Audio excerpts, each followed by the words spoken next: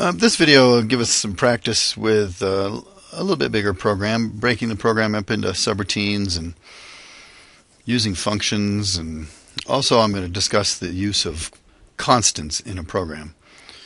Before I take a look at some programming, let's take a look at what the actual exercise is. Basically, what you're to do is to write a program to generate random sentences, and you make these sentences from picking random words from a word list. And we have 4 word lists: article, noun, verb, and preposition. And each sentence should be created by concatenating a random word from the article list and the noun list, and then a verb, and then a preposition, then another article, and then another noun. And these words just selected at random. And what you should do is you should start the program by asking the user how many sentences to generate, and then place the sentences on sheet 2, each sentence in a cell starting on row 1, then just going on down row 2, and so on. So let's just take a little look here at kind of a basic outline of how you would start this program. Now, this outline is just to help you get started with it. If you want to try a different approach or you have some other ideas, feel free to go for it.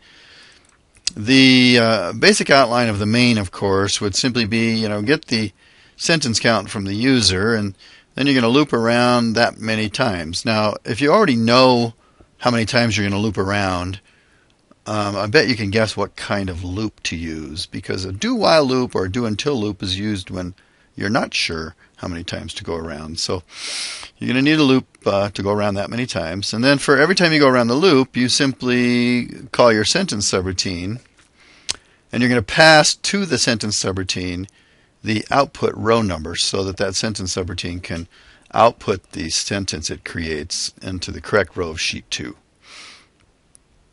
So let's take a look at the sentence subroutine. The sentence subroutine basically is going to use the word functions, and it's going to concatenate all the words together into a single sentence. Of course, remember, you got to get a space in there between your words. And if you wanted to, you could put a period on the end, and I suppose you could also try to capitalize the first word of the sentence and not capitalize the rest. That's an interesting add-on.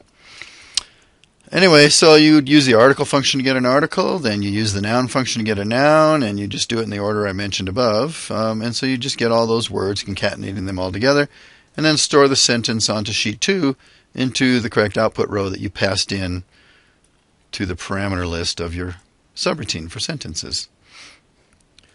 Now, the code to write a function to get the words from these various lists, they're pretty simple. You're going to use find last row on the correct column, of course, to find out how many words are in that list. And then you'll just generate a random number from 1, or actually it would be from 2 to the number of rows, because we have headings at the top of every one of our columns, so you can think about that one. And then you just return that word from the function using the mechanism that I showed you in the prior videos, or you can look in your book in the chapter about functions. I think that's chapter 10. It's very similar to the chapter on subroutines. So again, here's just an example of the noun function. It's going to return a string, and so on. So you're going to have your different functions for the different words. Okay, so that's what the program's all about. Let's go take a look at a little bit of code to help you think a little bit more about functions and also the idea of constants. For starters, it's very common for people to put numbers in their programs that represent things like column 1, column 2, column 3, and so on. And it's very common for people just to put the number right into their program. And when you read that program, you see these numbers, and they are essentially pretty meaningless.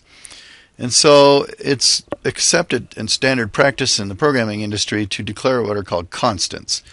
And essentially what these are is they look kind of like variables, but you'll notice in this example here on the screen that these constants are defined as all being uppercase letters. And we do them in all uppercase to distinguish them from variables. Because once you assign the value to a constant, as you can see here in this example, you cannot change it. It's a one-time deal. And then you can use those constants in your program, and instead of just having a number, for instance, let's just take a look at this one, the verb column. We've initialized that to 3. Well, you can imagine that the user might use number 3 in their program, and somebody comes along and sees that number 3, and they're like, well, what's that 3 stand for? Well, if you give it a nice name like we've done here, the verb column, then a person doesn't even have to think twice about what that 3 stands for. They just see the word verb column instead of the 3. So you should almost never have a number in your program. You should define these constants. And you'll also notice that these constants are defined outside of any subroutine or outside of any function. That means that these constants can be used throughout this code module because they're not buried inside of any function. If it was buried inside of a function or inside of a sub, then they could only be used within that function or sub. So let's take a look at an example of how we might use this. So here's our main driver, and the message box is just going to print out the number of nouns. And so we have a function called countNouns.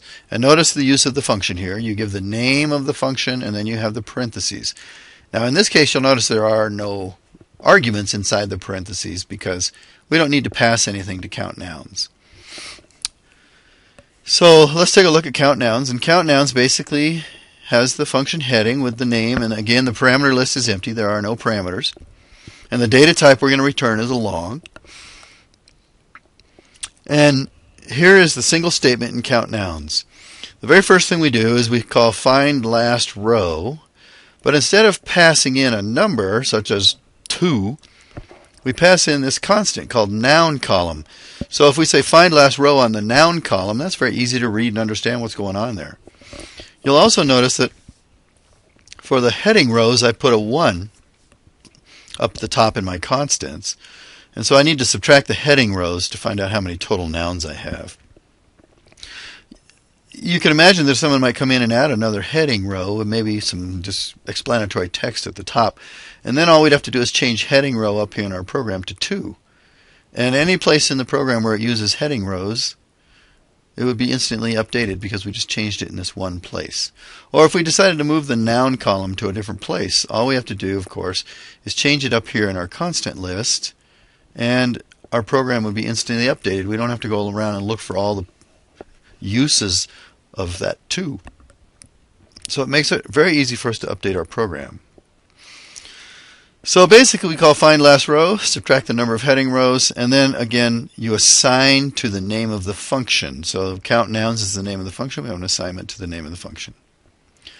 Find last row, again, you've seen that plenty of times before, but again you might want to just take a look at that. This is a classic example of a function. You know, it's got the function name, then it's got a parameter list with a single parameter.